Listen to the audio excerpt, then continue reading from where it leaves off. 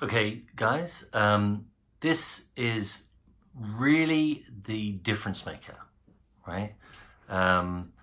When it comes to providing your knowledge and providing value to the marketplace and being somebody that people want to hear from, right? And have as a speaker.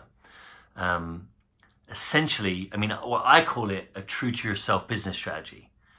And what I mean by that is that there are the things known, the things you can look up on Wikipedia about CRMs, right? If that's your industry, customer relationship marketing or management systems, and how, you know, you enter names and data and contact information, and you're messaging clients and also prospects, building a relationship and ensuring that you know the correspondence you've had, the marketing campaigns they've been in, and what messages they've received, the kind of hits they have on the material, on the videos. There's all kinds of information that can be gathered and kept and maintained in order to ensure that you don't send something they've already been sent, that you're able to read and refer to the material when you're in conversation.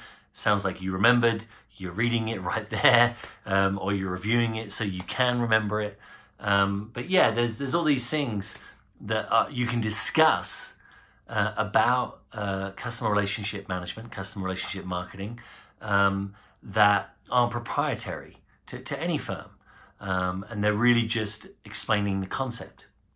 But when it comes to you and the way in which you distinguish your own personal insights and know-how, the things that you personally do that work and give you results, that enable you to stand up head and shoulders over others, those are the things that you're bringing, and that when you share, it's like, wow, that's a really useful insight.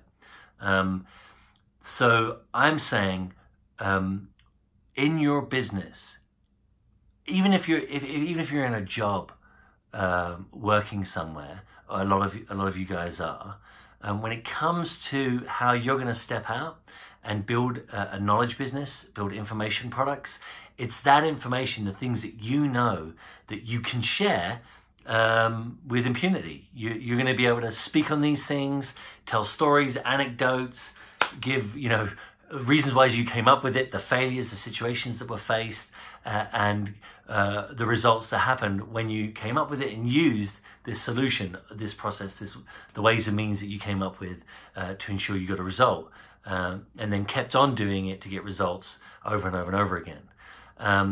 This is what people will pay money for. This is what people in the industry will value. This is why people in the industry will bring you to speak, because you can share these anecdotes, share these stories, and share these insights, and sell them and get paid for them. Put them into courses, put them into workshops, drill people, train people. You can train others to train them. But this is the value that you have. And you're being true to yourself because you're bringing yourself into the business. You're bringing yourself and what you know and what you understand and the qualities that you have into the business that you're building, that will enable you to step away from having a job and have a business, have an expert business. And then also when you go into perhaps an industry or an area that you dream of being in, again, have that same mindset. What is it that you bring? What is it that you understand? What is it you've gathered? You may be a neophyte at first. You may be sharing things that people figured out long ago, but that's only those people that are ahead of you, people that are behind you. They're gonna receive those insights and welcome them. And also, when you realize how stupid you've been, you got another story, another anecdote that you can share when you speak in your stories, in your events, in your sales presentations.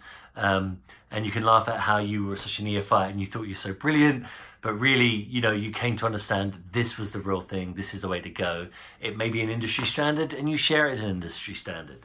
It may be somebody who brought it into the industry and you quote them, right? To ensure that you're acknowledging and paying gratitude and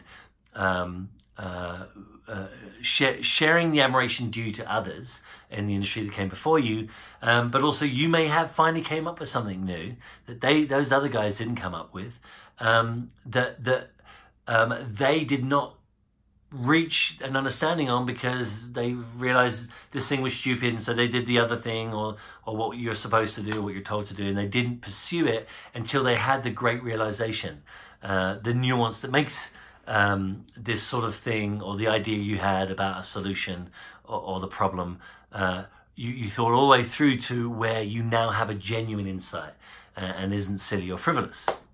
So guys, the important thing to remember is what you can bring, the value you can bring to your job, to your profession, to your industry. This is the value that others will pay you money for. So when I talk about a true to yourself business strategy, it's bringing what you can into your business, into the industry, and sharing that in the marketplace for value, for money, for speaking, for admiration, and to be considered a new genius, a new leader, a thought leader, and that sort of thing. All right, guys, all the best. Have a fantastic week. Bye now.